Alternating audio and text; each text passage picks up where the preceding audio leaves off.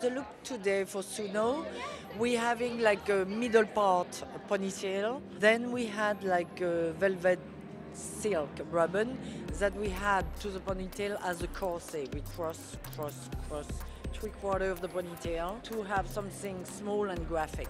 I mean, the thing is like you have your hair down, and sometimes you want to change, you know? It's like who wants to look the same every day? It's nice to be able to do a braid, a ponytail, like it's what we call having fun.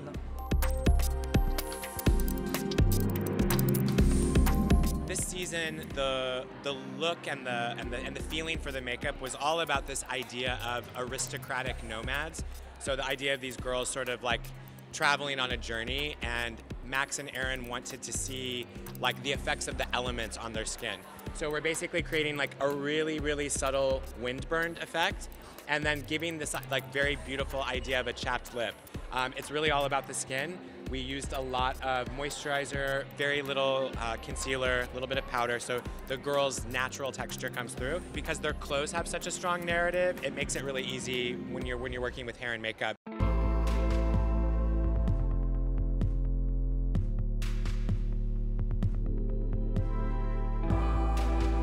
This collection was really it was born amidst all of these kind of fashion rumors. What's happening to Fashion Week? What's happening in fashion? What's going on? Our brand's gonna die. And I think that we just kind of wanted to go back to something that felt really traditional and yet somehow weird and subverted, because that feels very true to us. I think our girl is somehow glamorous but still really nonchalant. So that's where we started. It's more traditional ideas like these paisleys and plaids, and then how do you kind of screw them up in some way.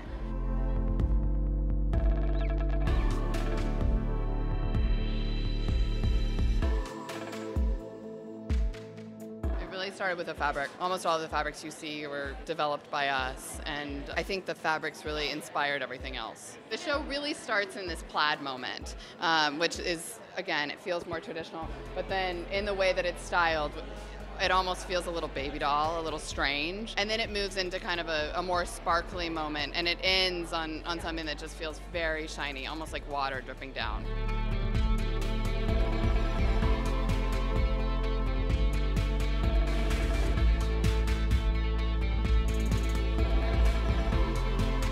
The great thing about Suno is, again, it's that seasonless way of dressing.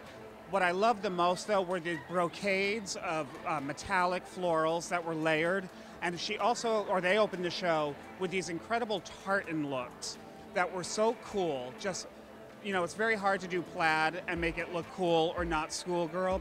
These were really new ways of looking at plaid and tartan. Those were my favorite looks.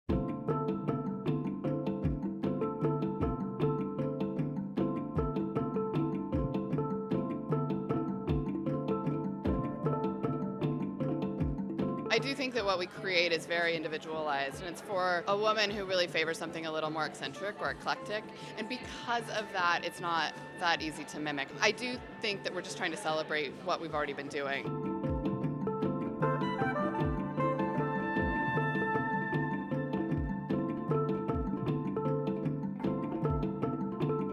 Oh, I love it. I love Suno.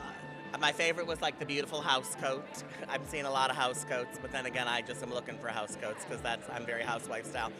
You know, there were beautiful dresses and beautiful, it just was beautiful. It looked beautiful and expensive, which I think that's how women want to look.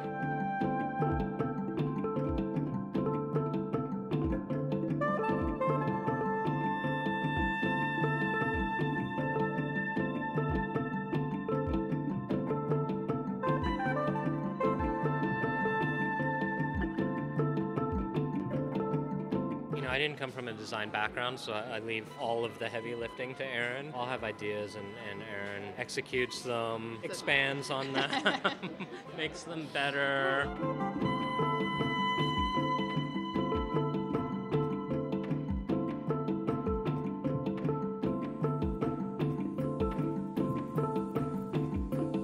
I think it's feeling fresh. I think it's feeling expressive without feeling crazy. And then I think it's not about being comfortable, but yeah, confident. Going from like morning to night and being okay with yourself. If you have to go to a party and whatever you're wearing, you're okay.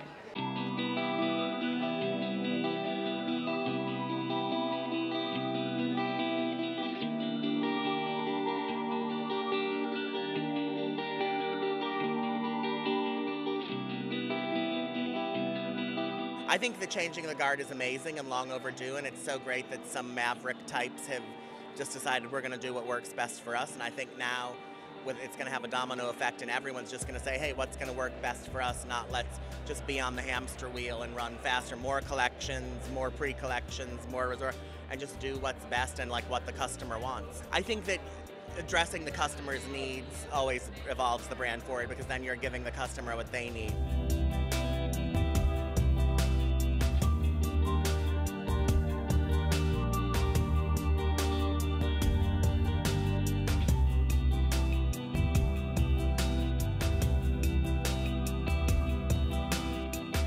I love the way the show was styled. I thought it was really cool the way they layered everything. There was an incredible pleated lame look that I loved, and the look that closed the show was a gold lame look, and I'm a sucker for gold lame, so for me that was a win-win show.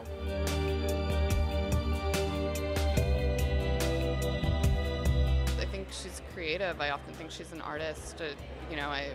We reference Cindy Sherman a lot, or she's not necessarily of a certain age. She just likes wearing cool clothes and feeling good, but still really expressing herself in what she's wearing.